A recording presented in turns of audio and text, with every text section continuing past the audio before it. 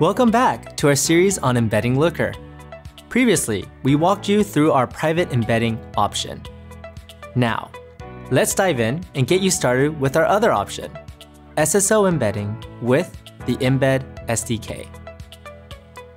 This option allows you to embed your Looker content in an iframe.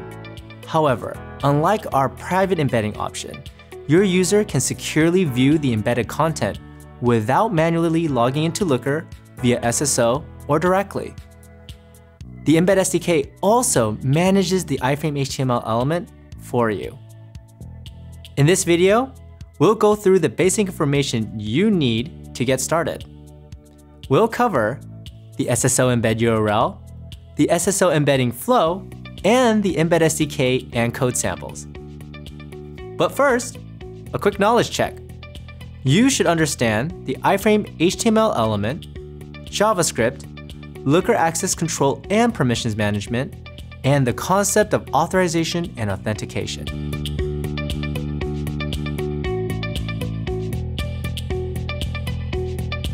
All right. First, let's look at the SSO embed URL. So, how does SSO embedding allow your user to securely view embedded content without manually logging into Looker? Well, at a high level, SSO embedding uses a one-time use URL set on the iframe source.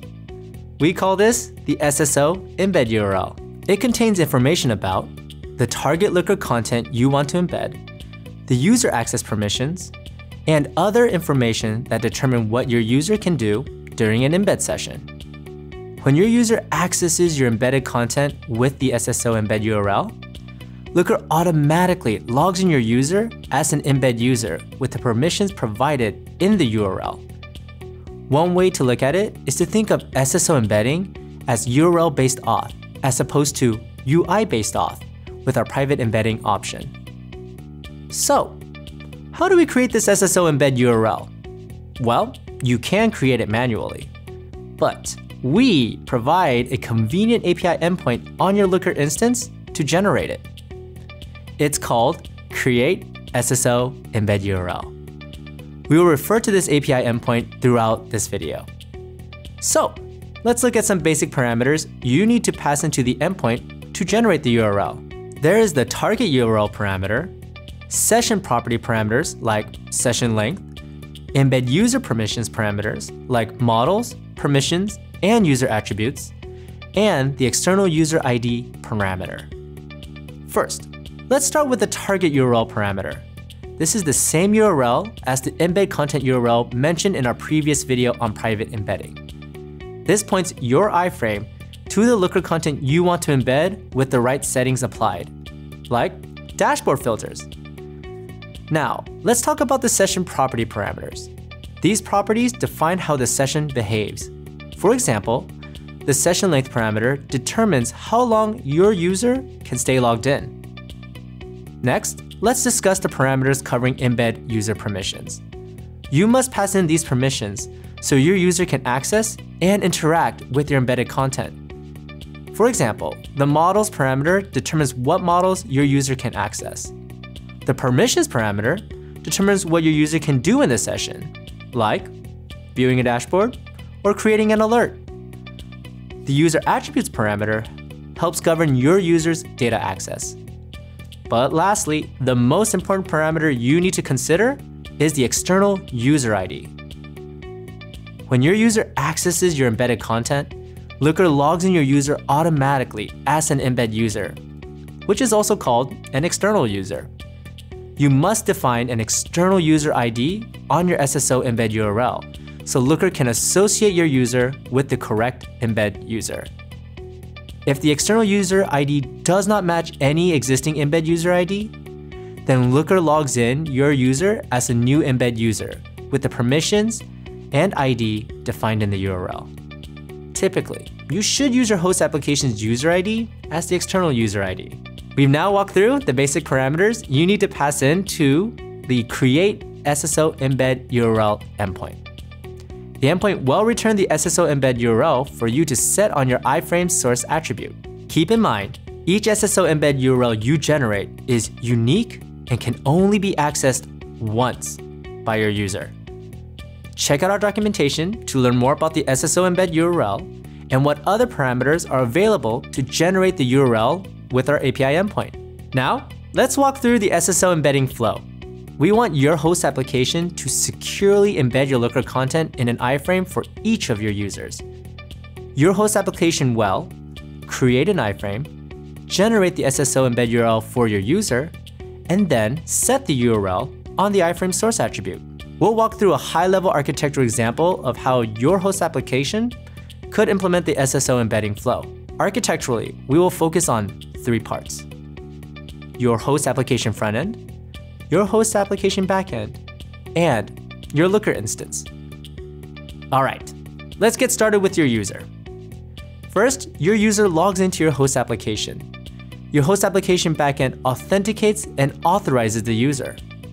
Next, your host application frontend creates an iframe, and then requests from the backend the SSO embed URL to set on the iframe. Then, that request to your backend triggers a downstream request to your Looker instance.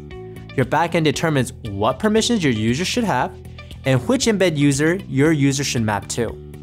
Then, your backend calls the create SSO embed URL endpoint with the parameters we previously discussed. Next, the Looker instance generates the SSO embed URL and returns it to your host application backend. The backend returns the URL to the front end, and it sets the URL on the iframe source. With your Looker content now embedded in an iframe, your user accesses the embedded Looker content. When this happens, Looker starts a session with the permissions and properties provided by the SSO embed URL and logs the user in as an embed user. After that, keep in mind, Looker expires the URL. So let's say your user's session ends and they return to view your embedded content. Your host application must generate another unique one-time use SSO embed URL to set on the iframe. And there you have it. We've walked through a high-level architecture of the SSO embedding flow. We hope that gives you a basic understanding of how you can implement it. Now, let's discuss how the Embed SDK and our code samples make it easier for you to implement the SSO embedding flow. Let's look at that flow again. Our Embed SDK automates the steps where your host application frontend creates the iframe, requests the SSO embed URL, and sets the URL on the iframe source. For example, let's say you want to embed a dashboard. You initialize the Embed SDK with your Looker instance's domain and your backend's endpoint that returns the SSO embed URL. Now, let's configure the Embed SDK to build your iframe. You call the create dashboard with ID method with the ID of your dashboard so the SDK embeds the correct Looker content. Next, you call the append to method to tell the SDK where to insert the iframe into your host application DOM. Now, with this basic configuration finished, you call the build method. The Embed SDK automatically fetches an SSO embed URL from the endpoint you configured. Then, the SDK creates an iframe with its source attribute set to the SSO embed URL. And then, the SDK appends the iframe to the specified HTML element. Now, your host application frontend has an iframe pointing to the SSO embed URL. In addition, we provide code samples linked below to help your host application backend call the create embed SSO URL API endpoint. Keep in mind, the Embed SDK can do much more than what we've covered. You can discover more Embed SDK functionality in its repository. Links below. All right, good job, folks. We have walked through the SSO embedding with the Embed SDK option. We outlined what parameters are needed for your SSO embed URL, an example architecture of the SSO embedding flow, and how you can leverage the Embed SDK and our code samples to make implementation easier. Check out our Getting Started documentation linked below for more details on the SSO embedding with the Embed SDK option. With that, look forward to more videos in this series where we get you started with embedding Looker. See you next time!